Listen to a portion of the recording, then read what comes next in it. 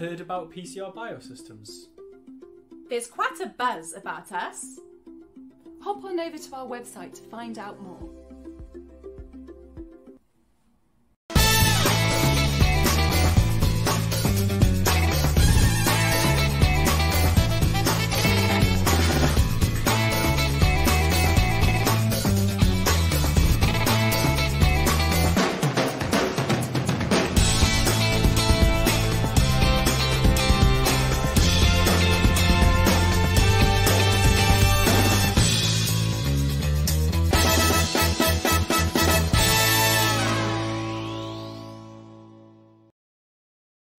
Hello everyone and welcome to Pint of Science. We are the Bath version of Pint of Science, and today our show is about the sun, skin and science. So we all know what skin is, we all have skin. Skin is the largest organ of the body and it's essential for survival. It provides protection from UV radiation in sunlight and constantly repairs itself to protect from everyday damage. But what happens when this process goes wrong? And if the skin is so great, how come we have to wear sun cream? In this show, we'll share the research of two experts who'll explore everything you ever wanted to know about the science of sun and your skin. So hopefully you're all ready and settled in for a wonderful evening of science. Pop in the comments where you're coming from and we'll have a little look. If you have any questions for our speakers whilst they're giving their talks, please also pop them in the comments. And without much further ado, let's go to our very first speaker, who is Dr. Gernot Walko from the Department of Biology and Biochemistry at the University of Bath. And he's going to be talking to us today about how is skin cancer related to sun exposure. So Gernot, take it away. All right, a very good evening, everyone, wherever you are in the world, in front of your screens, and a warm hello from the beautiful city of Bath here in the West Countries of the United Kingdom. My name is Gernot Walko. I'm assistant professor in cell biology at the University of Bath, and this is my great pleasure to talk to you today about the connection between skin cancer and sun exposure. Now, in my research group here at the University of Bath, we are passionate about skin, and we like to think that this is indeed the most fascinating organ. In fact, skin is the largest organ of the human body. For the average adult human individual, the skin has a surface area of between 1.5 and 2 square meters, which equates to about 16 to 22 square feet. So quite a large organ indeed. And skin is not only the largest organ of the human body, but it also has many important functions. For example, specialized structures called sweat glands, you can see one here in this illustration, enable us to regulate our body temperature. And this ability to control the temperature of our body through sweating has enabled our species to adapt to living in various climate zones. And moreover, the ability to sweat has endowed us with a truly remarkable endurance for exercise. Our skin also contains the so-called hair follicles, which you can see here, which continuously produce new hairs. And as you can see over here, these yellow structures, these are nerve endings that wrap around the base of the hair follicles. And this enables us to feel the movement of the air if we blow over our skin like this. And in addition, there are various so-called mechanoreceptors in our skin. You can see them here, here, and here in this illustration. And these mechanoreceptors, they enable us to feel touch. On average, a square inch of our skin contains about 1,000 nerve endings that are attached to these mechanoreceptors. And this number is much higher, for example, in the skin of our lips. And this is essentially why kissing feels so good. And if we take a look across the animal kingdom, we find that skin is able to give rise to a remarkable diversity of very different structures, which include, for example, nails, feathers, beaks, and also scales. Now, the outermost tissue layer of the skin, which is what we can see by eye, and which is shown here in this illustration as a cross-section, is called the epidermis.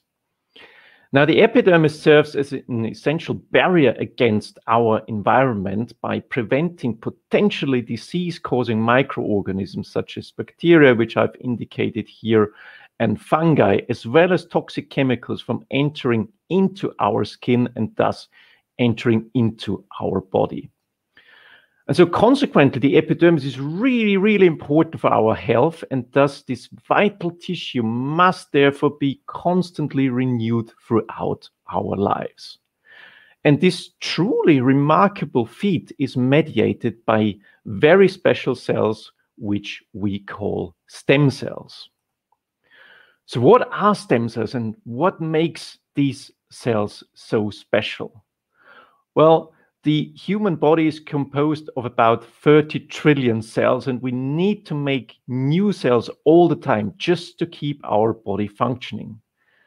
But some specialized cells, such as, for example, blood and muscle cells, or in our case here, the cells that make up the protective barrier structure of the epidermis, are unable to make copies of themselves through a process called cell division.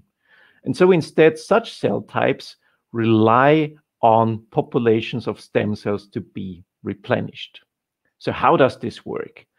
Well, as I've indicated here, stem cells, the violet cell here, they have the unique ability to produce both copies of themselves, the pink daughter cells here. This is a process that we call self-renewal, and also other more specialized cell types through a process called terminal differentiation every time these cells divide.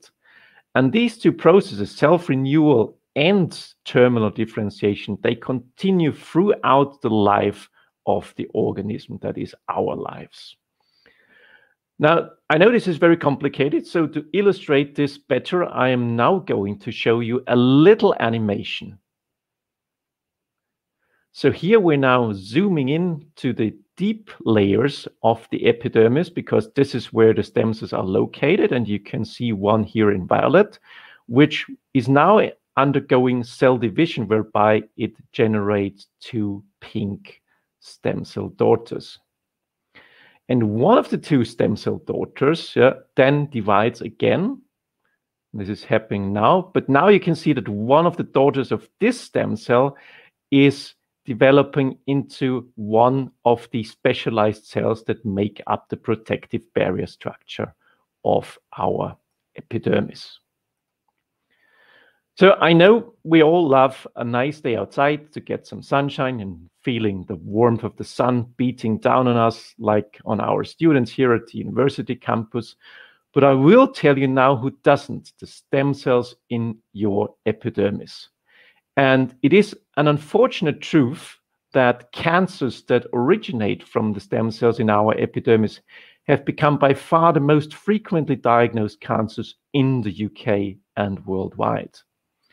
About 150,000 cases of these so-called non-melanoma skin cancers are diagnosed each year in the United Kingdom, plus about 15,000 cases of melanoma cancers, which originate from a different cell type in our skin called melanocytes.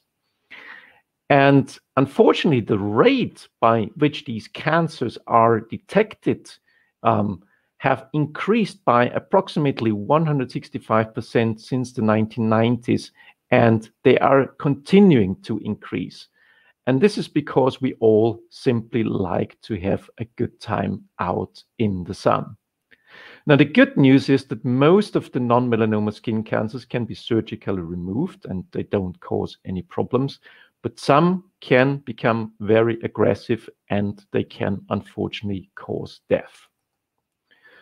So the problem with sun exposure is that sunlight contains two components called UVA and UVB radiation, which carry so much energy that they can damage the material that carries our genetic code, the DNA. Now, as you might know, like a recipe book, DNA holds the instructions for how to build the cells in our body. And so if this code is changed significantly, then a healthy normal cell can become a cancer cell. The good news is that a single sun bath doesn't convert our epidermis stem cells straight away into cancer cells, but it is the cumulative sun exposure over the course of our lives that eventually can change the genetic code of our epidermis stem cells to such an extent that they become cancer cells. And what happens then is shown here. So as a consequence of the changes in their genetic code, the stem cells begin to divide more often and in an uncontrolled fashion.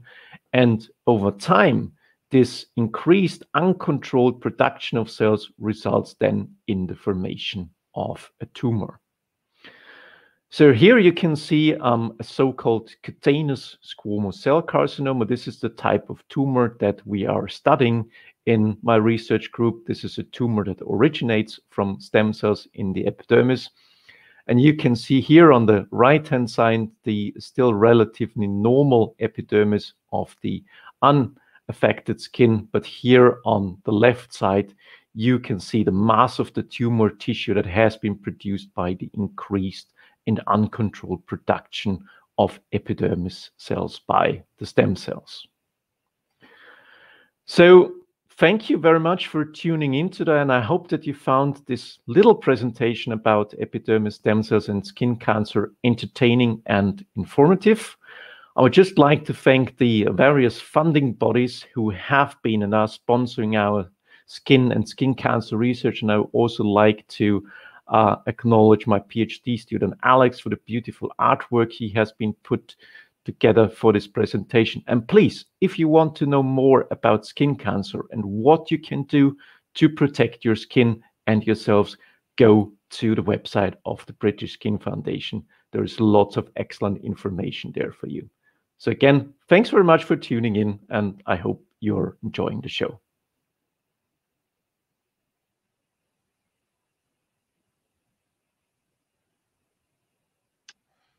Thank you so much, Gunnar, for that wonderful talk. You made something very complicated sound quite easy to understand. So yeah, thank you very much for that. Everyone else, we now have a very fun quiz. It's the Somebody That I Used to Know quiz. So it's not for the music fans. It's about facts about the body, which you probably did know once, but have maybe forgotten. It's just a bit of fun whilst we recover from that amazing talk and before we have our second one. So please do join in as we go through. Our team will be picking up on your comments. So let us know what you think the answers are, and just keep a note of what you've done, and we'll give you the answers at the end. And then later on, you can let us know how you got on. So let's jump in to the first questions. So how many pints of blood are there in the body? And if you know the difference for females and males, that's great. Yeah, how many pints of blood are there in the body? Make sure you leave your answers in the comments. What's the largest organ in the body? As a clue, it's a fairly topical answer, but the second question is, what's the second largest organ in the body? Okay, so then our third question. Why didn't the skeleton go to the party? It's a classic. I'm sure everybody knows that one, but you know, if you're struggling for points. And our next question, can you lick your elbow? Let us know in the comments how you got on with that one. Okay, quick fire, true or false? Like your fingerprints, your tongue print is unique. Is that true or false? True or false? Like your fingerprints, your tongue print is unique. True or false? The human body is about 24% water. So is the human body 24% water? True or false? The most complex organ in the human body is the knee. Is that true or false? What's the most complex organ in the body? Is it the knee? And then second to last, true or false? Inside the womb, unborn babies' lungs are full of water. Is that true or false? And finally, for true or false, the eyes are always the same size from birth to death. Your eyes always stay the same size. Okay, and then we've got higher or lower round. So the answers are mostly they're a form of higher or lower. So we've got, is the number of species of bacteria living in the average human belly button higher or lower than 500? There are more than 500 species of bacteria in the average human belly button. Next question, is the volume of saliva produced every day in your mouth more or less than a pint of beer? So is the volume of saliva that you produce every day in your mouth more or less than a pint of beer? Hair grows at a rate of around 6 inches per year. Does bone marrow grow faster or slower than hair? Does bone marrow grow faster or slower than hair, which grows at 6 inches a year? Is the smallest bone in the body in the ear or the foot?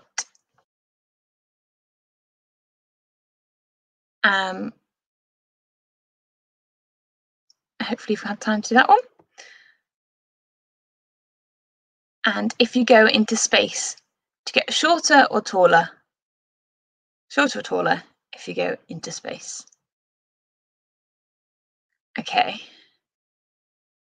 Hopefully you've got some answers. This is a blank slide. It's not a mistake. It's a blank slide so that you can scrabble together your answers.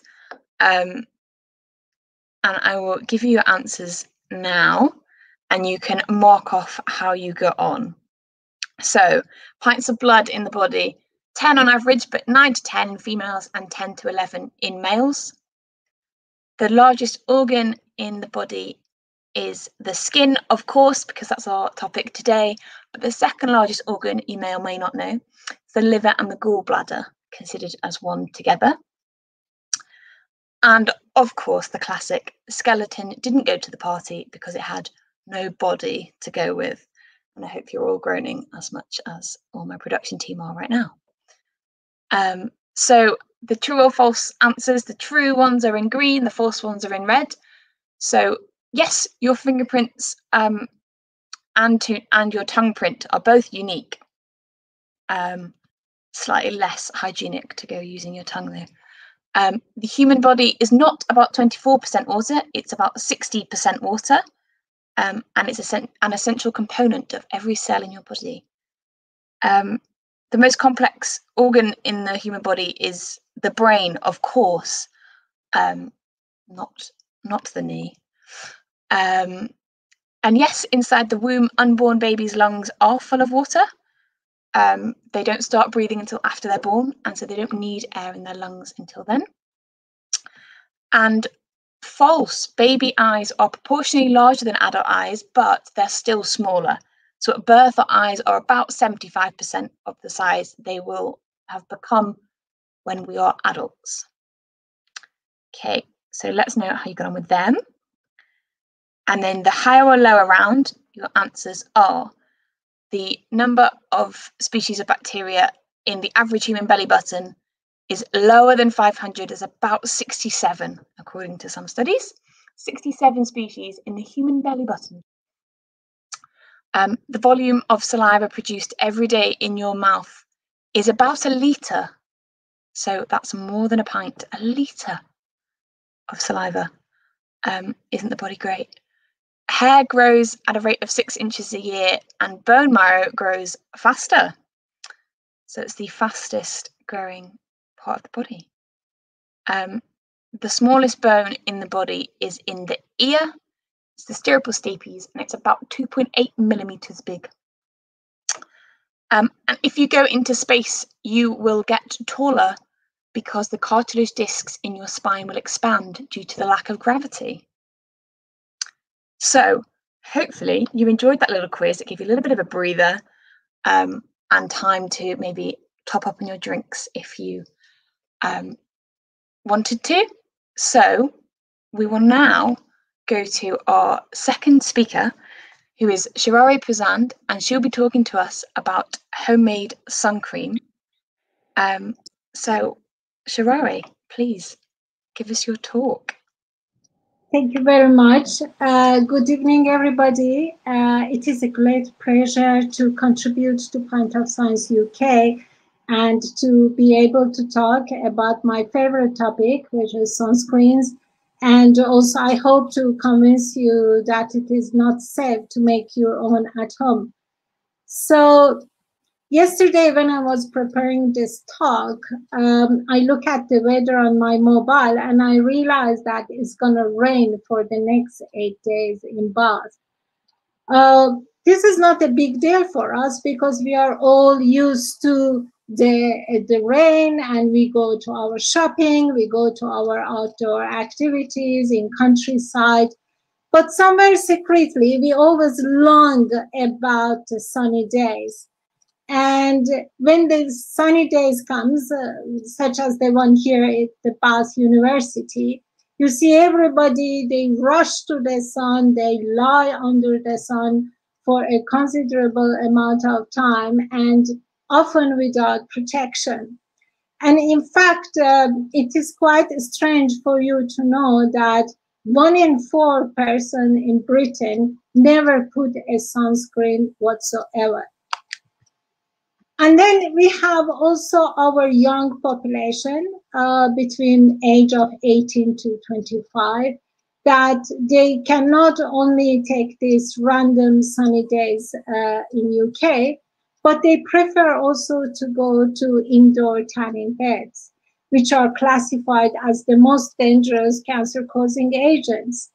And they lie under these artificial lamps of UVA for a long time and without any sun cream, because they want to get tanned, because they associate tanning with attractiveness. And they admit that they don't want sun creams because sun creams, they are greasy. The high protective ones, they are even, have some white residues, or they are sticky, and as such, they would not like to have them. And then we also long, and it is very popular for us to go to these packaged sunny holidays where we expose our unprepared skin for a whole 7 or 8 days to the sun for long hours during the day.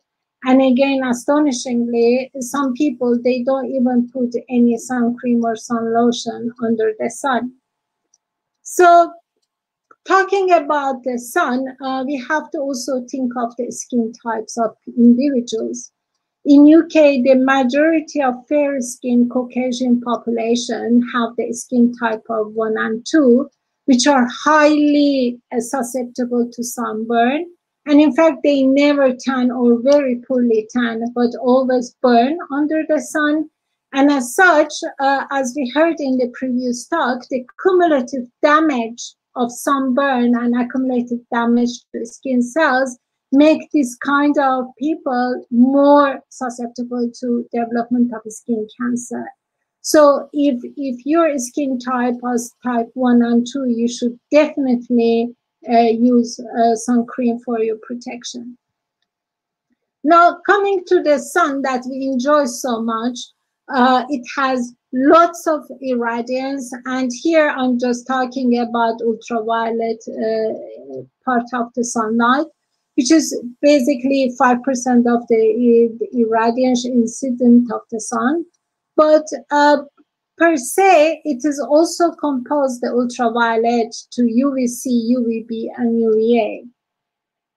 Most of the UVB and all of the UVC, which are very dangerous part of the sunlight, are fortunately filtered out by the ozone layer in the stratosphere. So only 5% of UVB actually reaches the Earth's surface, and the majority of the sunlight ultraviolet is actually composed of UVA, which is 95%.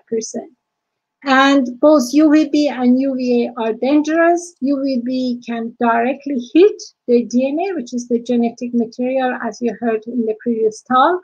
And UVA also indirectly can hit the cellular component because it can generate harmful free radicals that then in turn can attack the fat, the protein, and also the DNA. So because of the dangerous nature of sunlight and UVA and UVB, one has to use sun creams to protect their skin, especially in the fair skin population. So if you look at a sun cream or a sun lotion, inside you will find two kinds of components. Either there are sun blockers, which are also called physical sunscreen. These are those that scatter or reflect the sun rays, and therefore they block them from getting into the skin. I'm sure some of you have heard about titanium oxide or zinc oxide. These are the sun blockers and very effective one, and quite safe also so far. And also you have these chemical sunscreens or organic ones. These filter some of the UVA tops, but let the other ones in, which are then absorbed inside by the UV rays, and by virtue of some chemical reaction, they can change the UV rays into the heat and release the heat into the skin. So in a way, they will convert the harmful UV radiation into the heat which will escape from the skin. And an example of such a compound is avobenzone. So once you look at sun cream or sun lotion, you will find some of these ingredients in the composition. Some of these active ingredients, they only filter UVB, such as octinoxate, and some will only filter UVA component of sunlight, such as avobenzone. And then you have components such as zinc oxide, which are broad spectrum. So they have a good filtering effect for UVB, but mostly for UVA. And titanium oxide, which has more spectrum for the UVB, but also some for UVA. So the combination of some of these ingredients in a formulation of the sun lotion or sun cream will allow you to get appropriate protection against sunlight. And these are opposed to the ones which are nowadays are advertised to make at home. So in fact, I'm sure you have seen that many websites, they feature some recipes that you can make homemade natural sunscreens. In fact, there is this perception that everything which is natural is safe, which is untrue. And the fact that these people, they want to make their homemade natural sunscreens is because they are scared of the chemicals in the commercial sunscreens. And this is also because of some of the news and media related to the harm that some of these components can cause to the environment or the sea life. If you look at the ingredients which are used in some of the recipes, in fact, they can be easily found, like shea or cocoa butter, coconut, almond, avocado, lavender, and vitamin E oils. Some of these, they are actually also exist in the sun cream and sun lotion that you can find on the shops. However, these recipes, they claim to have a sun protection factor of 4 to 6. That obviously, even if it is true, is not enough to protect you against the UV rays.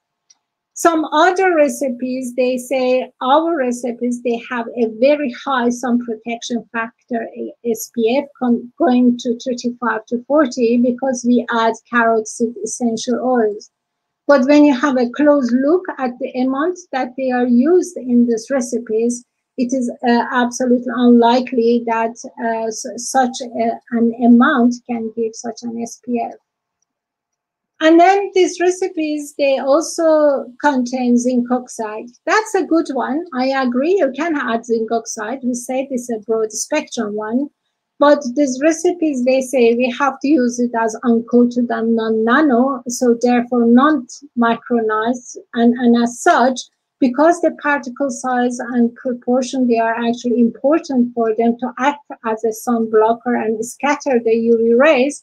Therefore, this kind of proportion, they would need proper, careful testing and study. So the main problem of the homemade sunscreens for me is that they are unsafe because there is no proper testing and regulation on them. The preparation are not done under sterile conditions. And also it is not clear how they are formulated, because the formulation of these ingredients is by itself a science, because you have to make sure that it stay enough on the skin to act as a sunblocker. And some of them, they have enough permeability to get inside of the skin to act as a sunscreen. So there is a whole science behind it, and I'm not so sure if these homemade sunscreens will have them. So if I was you, I will recommend to go and buy the shop-bought sun creams, because they have all approved UV filtering compounds. They also contain lots of natural antioxidants, which are, against the free radicals of the skin caused by UV rays. They have been extensively tested and regulated and scrutinized by FDA, the European Commission, and the regulatory bodies also in the UK. And the recommendation is that you always use the broad spectrum UVA, UVB sunscreens, which have high sun protection factor, minimum 15 to 29, but also they should have a high UVA protection index. And also it's required that you also use the proper application per body zone, depending on the SPF, according to recommendation, for example, here. I hope that I have convinced you to not use the homemade sunscreens and stick for now for the shop-bought sun creams one. Thank you very much. That was great. Thank you so much, Sharare, for a wonderful talk. And now we are all very aware of making sure we get our proper sunscreens rather than trying to make them ourselves. We're going to have a little question and answer session now. So if you haven't already popped your questions in the comments, and please do. And hopefully my wonderful production team will be putting some questions up for us to put to the speakers. So first question from Victoria Bennett. Is it possible to get skin cancer in an area of skin that has never been exposed to the sun?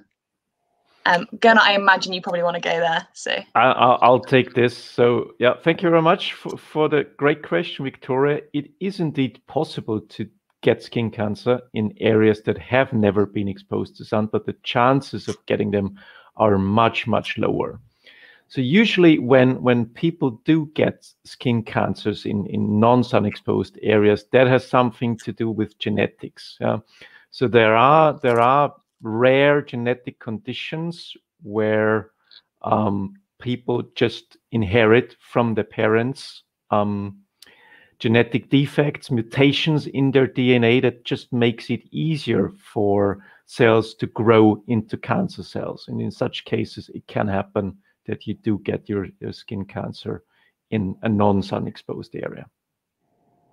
So it can happen, but maybe is less likely. You're less it is very much less likely than if you, yes. Yeah. Of course, if you have such a genetic condition, then the likelihood of getting a skin cancer is very high. Mm-hmm. So there's, for example, one skin condition called xeroderma pigmentosum, where patients are strongly advised not to go into the sun at all. Wow. Yeah, because the risk of developing skin cancers is increased so much over the normal population. Mm. Okay, I don't know if we've got another question. We do. How does zinc oxide in mineral sunscreens differ to homemade ones? Sharare, I don't know if you've got an answer for that. Thank you very much. Well, the ones which are made at home, they are not micronized. They need a particular particle size to be effective to scattering the light. So if they are very big or they cannot scatter the light, and if they are very small, they can also pass through the skin, and they should stay on the top of the skin, and their role should be that because of their small size, they should scatter the light. So that is why I wouldn't use the homemade one. Made that very clear. Yeah, cool. I think whilst we're waiting for the next question to come through, when we had a little quiz before, I think, Adam, you probably scored the highest. So well done. You can be very smug about that. Go and tell everybody. But yeah, everyone did really well with that and had some good guesses, some good informed responses. But yeah, well done if you got some answers right there. I think another question just popped up, but it maybe disappeared. Yeah, there it is. What sort of tests do you have to do before a sun cream can be put in shops? So rather than it being a homemade one, what tests do they do to make sure that it's okay? Well, some of the sunscreen ingredients, first of all, they can be irritants. So this is some of the tests which are done. And actually, it's not only one test. There are a series of sequential tests to see, whether they really block the UVA and UVB rays, whether they are not toxic to the individuals, and also they will not cause any toxicity or irritants. And after that, once these are done, then again, the regulations and the EU Commission, FDA, they will come with all sorts of tests that to make sure that it is validated for the everyday use of the population. And would that be, so they do tests on animals, on people? Is it like clinical trials like with drugs, or is it a bit different to that? Well, in some countries, you can use animal studies. In Europe and UK, we cannot use sunscreens on animals because they are banned. So therefore, most of the tests, they are done, in skin equivalents, and some of them also done at the later stage on human volunteers. Yeah, cool. That's great. Okay, question from Ben. For the hypochondriacs amongst us, how can we tell the difference between a spot and skin cancer? Gernot, I don't know if you want to take that one. Ben, for the simple answer is very often we can't. Yeah, because for the untrained, for the non-professional, it is very difficult to see the difference between an early stage of a skin cancer and a spot. So I would strongly recommend everybody always go to your GP if you are in doubt, and get yourself referred to a dermatologist, because they have the tools and the devices and the experience to really tell a normal spot from an early stage skin cancer apart. Cool, that's great advice. How can we tell if a product we buy has actually been regulated or approved by the appropriate bodies? Is there some kind of like certification or like, big tick that says, yes, this one's good? Well, in Europe and in UK, if you don't have this regulation approval, you cannot sell them. And if you sell some things which has not been approved, you can go to prison. So that's for sure. But in addition to that, you need to look at some verifications on the tubes of sun creams and sun lotion itself, where there is proper UVB and UVA protection index, specified. Because some of them, they might look attractive, but once you look at what actually they protect, maybe they are not good. But most of the time, such a products, they will not be available for approval in the shops. That's good to know. And would there be any, maybe like, is there a particular ingredient that you would say keep an eye out in case it's in it and it's really good and useful, or in case it's in it but actually it doesn't tend to be so useful? I think you mentioned some in your talk.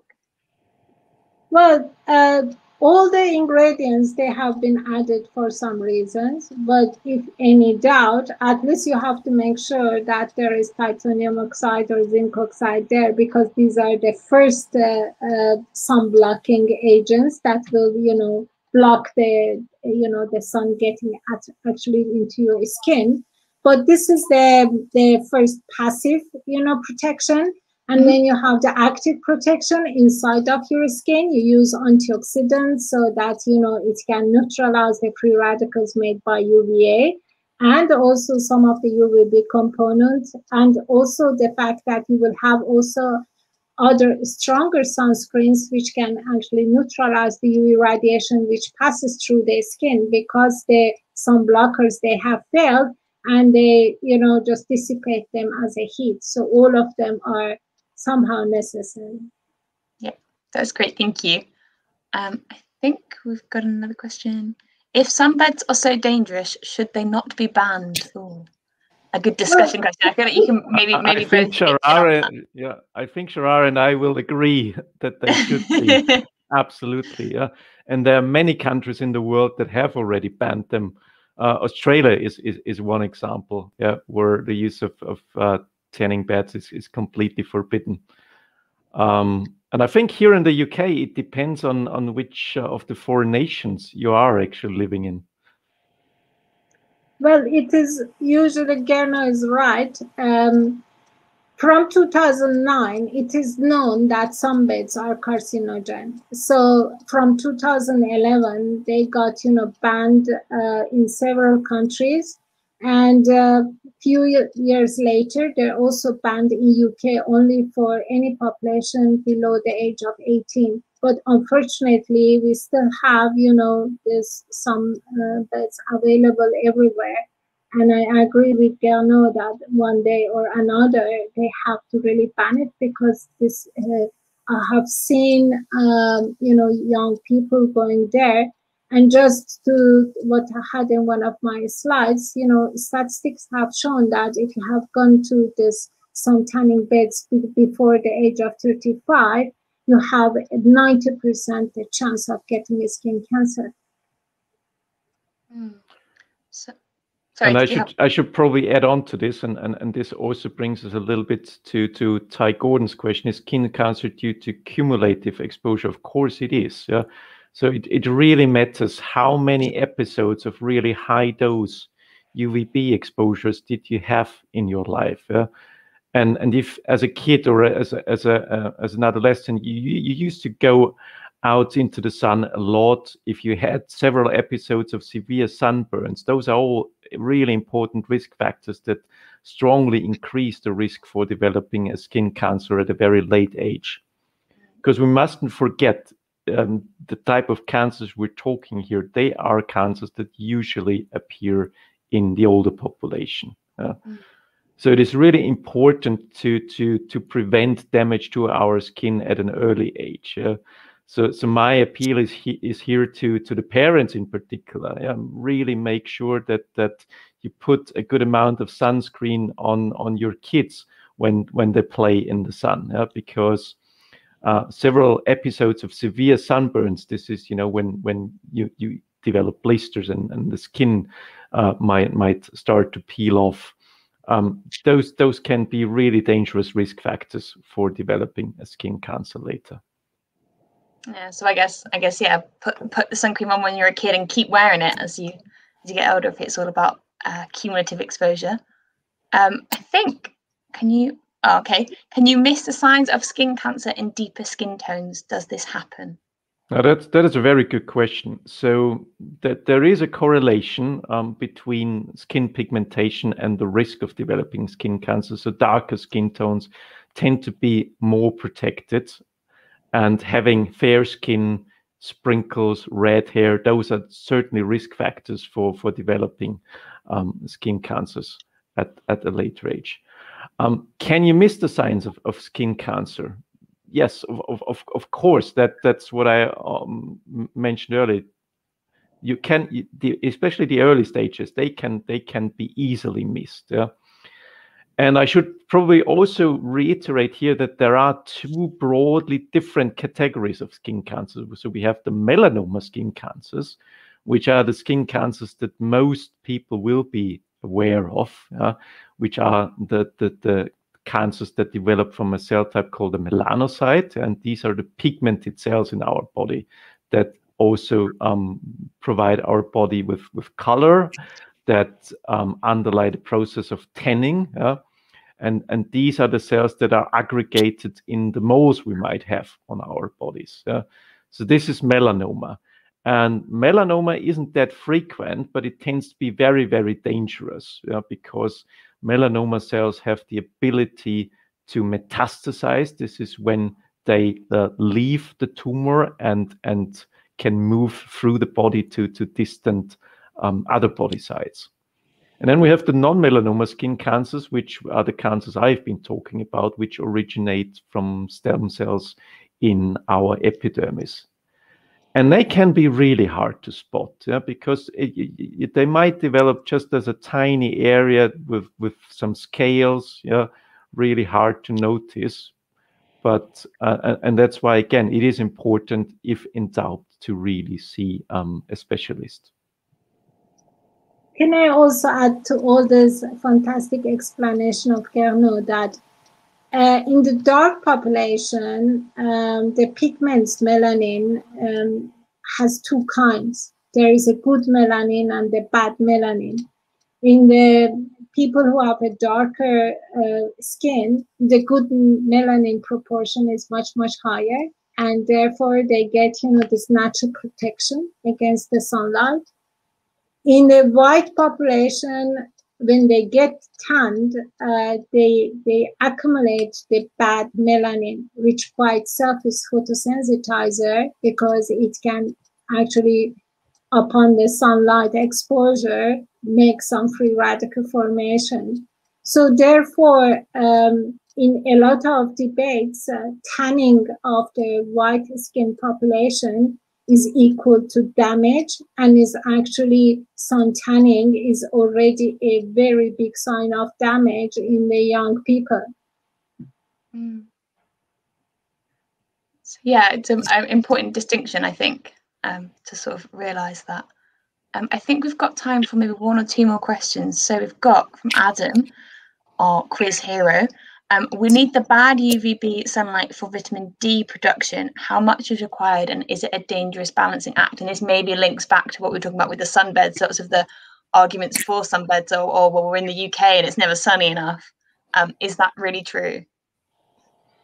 Well, do you want to take that, Gerard? Yeah. Vitamin D is a $64,000 question, really.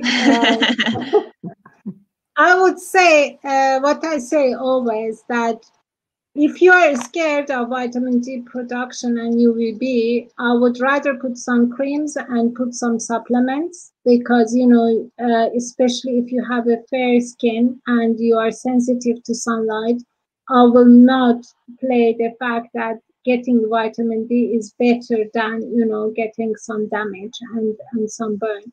But it is clearly known that in the darker population, they are more prone to vitamin D deficiency, because they will get less UVB anyway.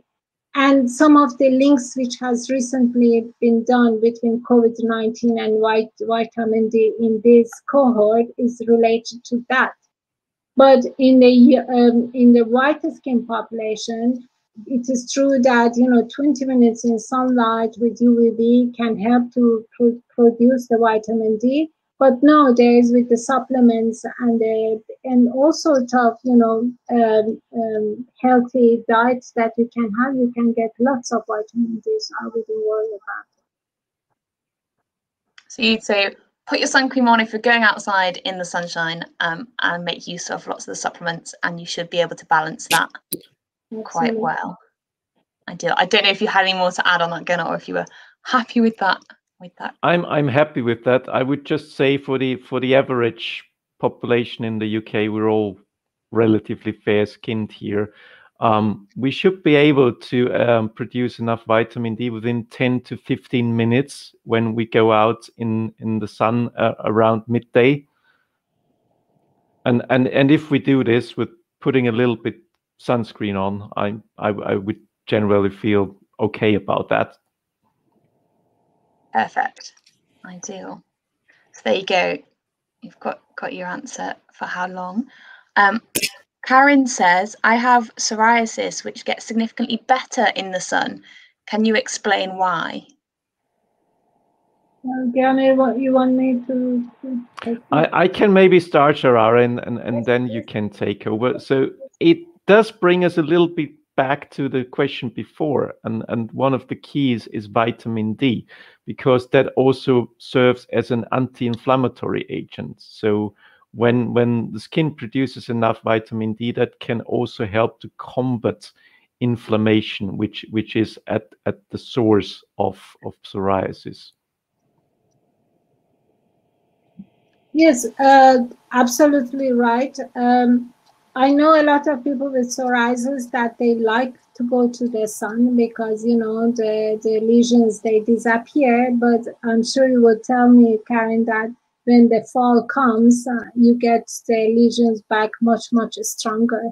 So I don't think it's a good idea to go to the sun to decrease the lesions, because you are also adding other defects to your skin damage. So psoriasis, you know, they can be cured by other means than sunlight. I don't recommend to go to the sun really.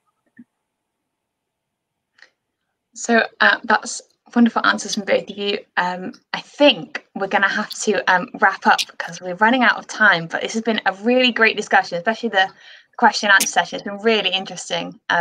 Didn't know I had so many questions about skin, but there we go. So thank you both for your wonderful talks and for answering all of our questions. Thank you to everybody who's tuned in and took part in our quiz.